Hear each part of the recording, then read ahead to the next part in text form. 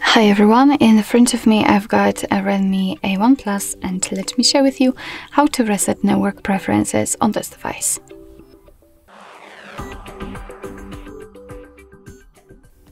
So first of all we have to enter the settings and then we have to find the connection and sharing. Now let's scroll down to the very bottom, and as you can see in the other section, actually right in the middle we've got the reset Wi-Fi, mobile networks and Bluetooth. So let's tap on it. Here your device is actually informing you what it will reset. So as you can see we've got those three sections. So tap on reset. And here we've got also the information that it might take several seconds and you won't be able to undo this action. So just tap on OK.